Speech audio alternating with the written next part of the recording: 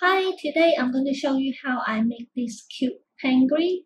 In this video, I'm using white, rosa, blue, and yellow from Saracino modeling paste.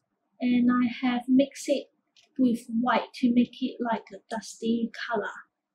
Start off with a ball and then roll it out like a sausage and then slightly curve the middle of the paste and then put it on the table. Make sure they give you a good flat base for the penguin, and then just make a like a wedge tail for the body, and make sure all the sharp edges and fingerprint are smoothened out.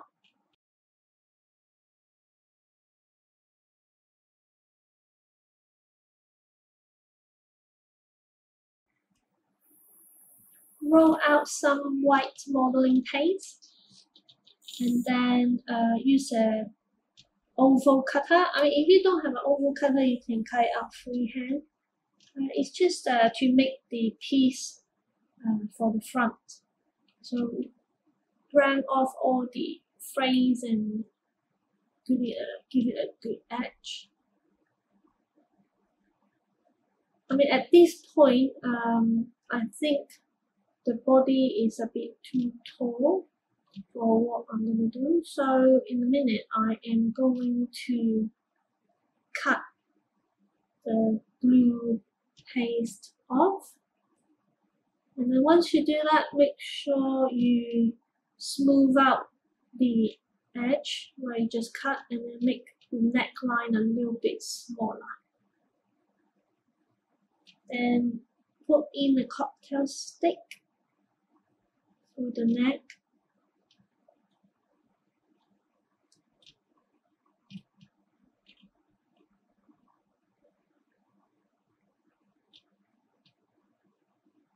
And then this is a color yellow, and I have mixed it with some white and roll out a ball, flatten it like the shape in the video now, and then just cut out 3 tones. Do you call them tones?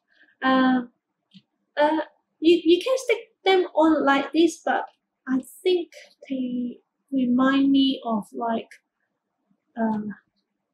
the feet from dinosaurs, so I cut off the pointy bit and then just round off the edges and then stick it to the body.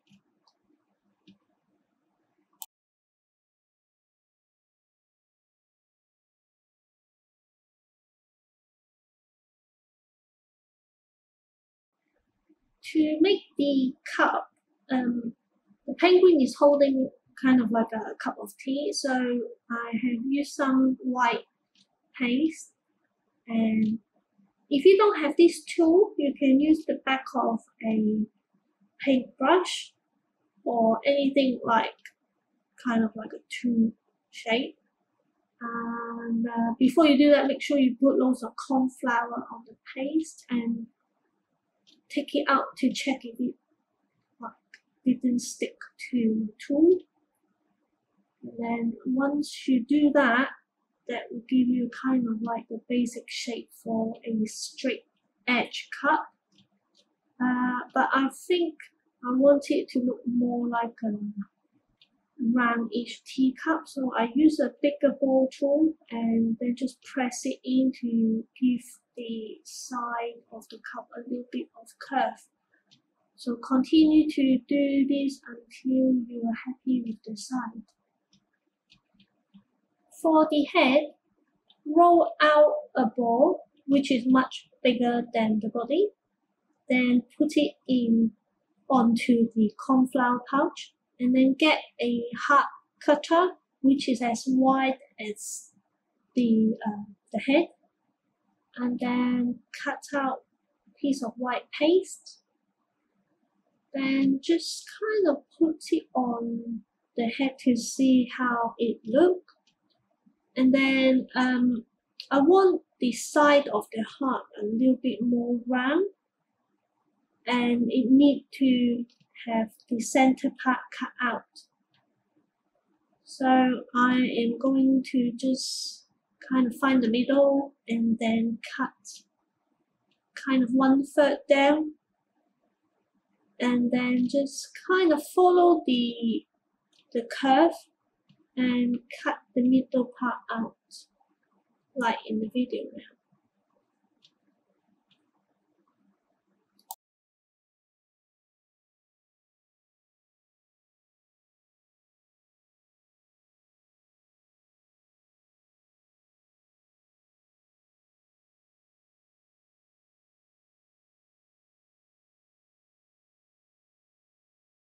After I cut out the middle, I slightly stretch the side of the heart to give it a fuller volume, both sides.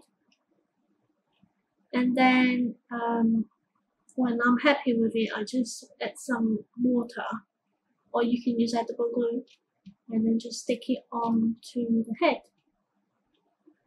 While I am putting it on, I make sure all the edges are smoothen out, and then just cut off the bit that I don't want.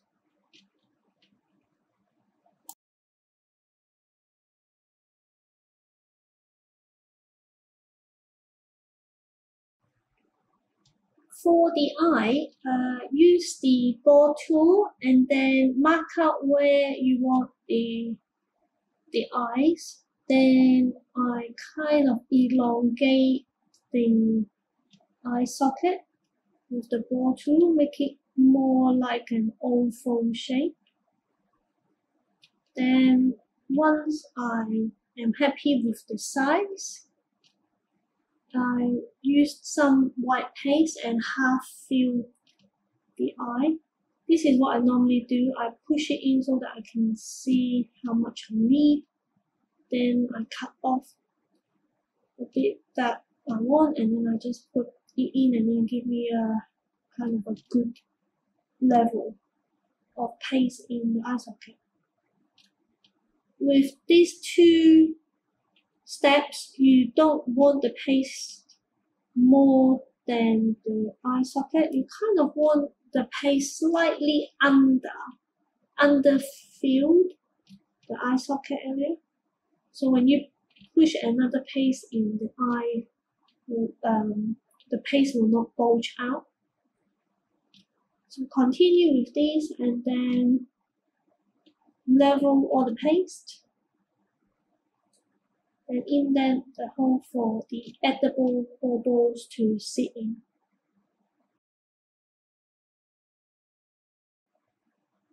With the mouth or the beak, I use the same color paste as the feet, and then roll it out like a jelly bean shape, and then make both edges slightly pointed.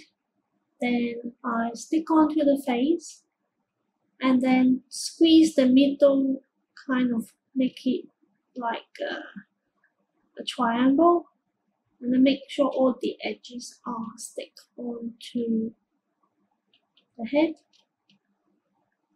And then use a knife and then cut the back of the head off.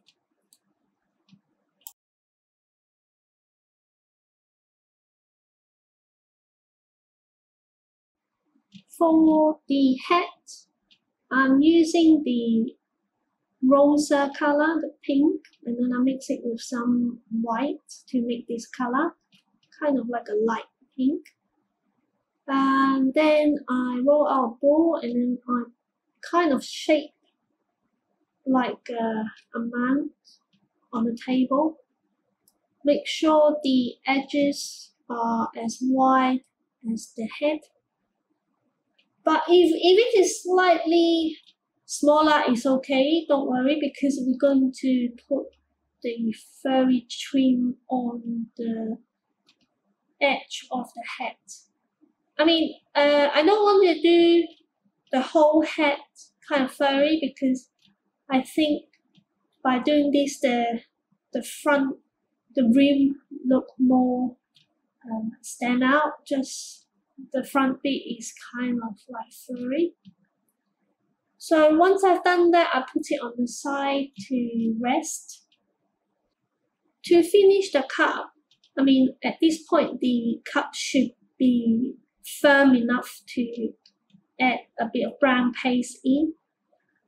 Just make sure don't do it while the cup is soft. Ideally, while the cup is hardened is the best time to do this. To make the arms or the hands, I roll out a sausage and then just cut them into shape and round off all the edges.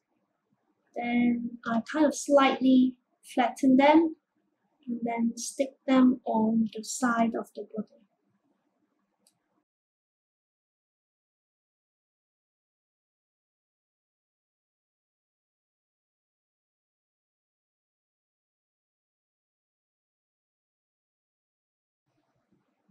To secure the cup onto the body, I have a 20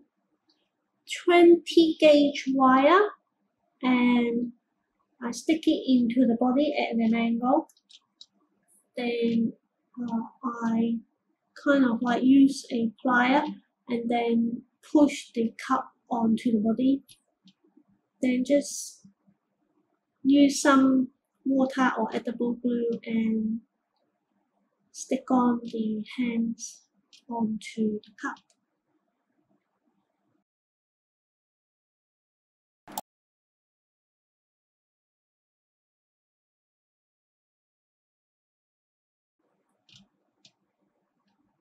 Moving on to assemble the head.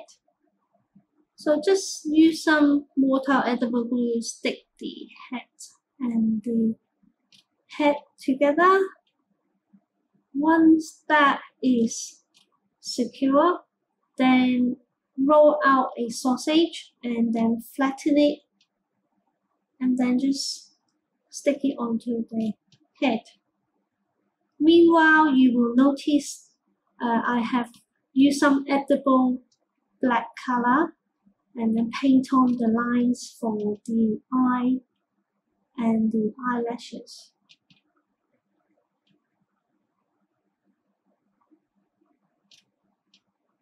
And then I have the joint at the back. Cut off all the paste.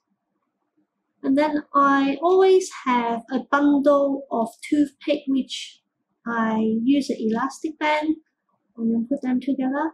So it's ready for me to use, and then I just pull out the amount I need, and then I just kind of poke and drag the paste as I go along.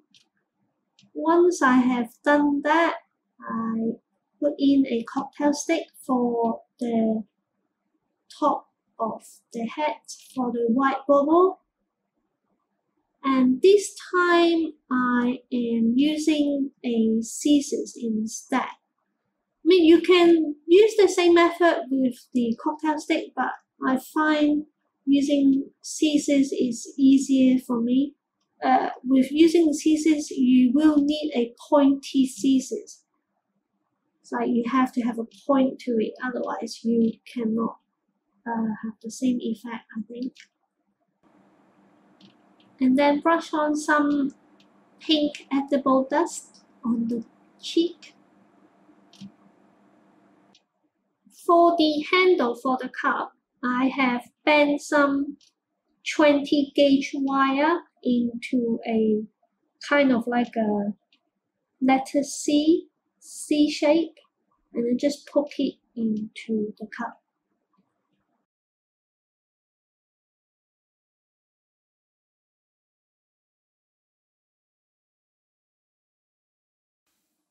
That's it for today. I hope you enjoyed this video.